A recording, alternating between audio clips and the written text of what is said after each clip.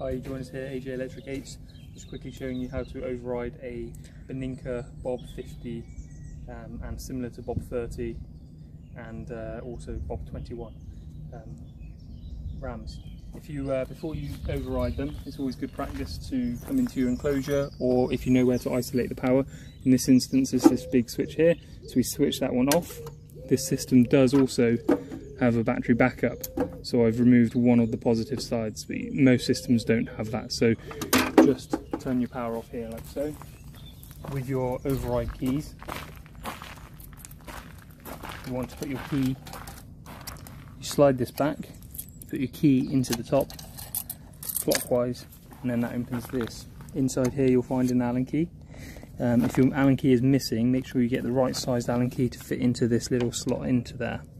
So putting your Allen key in, you follow the guidelines of the arrow, and you're looking to twist it then anti-clockwise.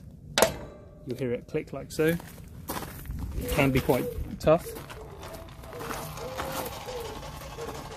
The gate can then open. I suggest once it's open, twist it back clockwise, just to hold it in position so it doesn't move about in the wind. Same procedure for your other gate. It's always good to make sure that you open the gate that opens first, you open that one with your override system. So same procedure, slide this back, put your key in clockwise, anti-clockwise, using your Allen key. You're looking now for anti-clockwise, following the arrows. Now you can open it manually. Again, open it up manually.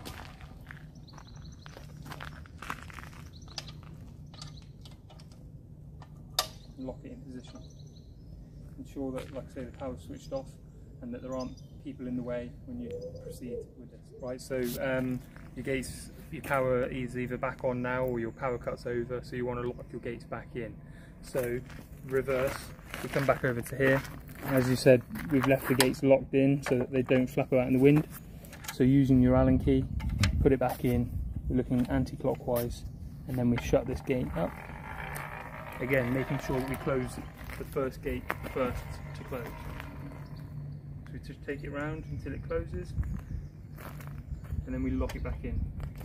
Your Allen key sits back into its position, like so. And then you can just lock your keys down. Make sure that this is facing into that slot. You can have it the wrong way round and it won't lock, so make sure it's that way round. Then it will lock. Pull your key out and just flip that back. Then we go to the other gate. Put your key in, unlock it, take your Allen key out, and then we're looking to anti-clockwise again. There won't be a click this time because it's not torqued up against anything, so then you'll be able to manually close the gate.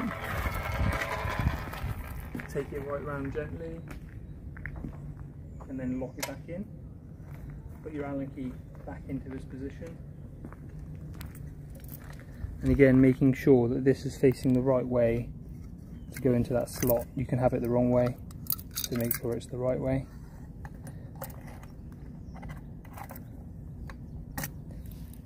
And then locked. With that done, we then come back over to the power.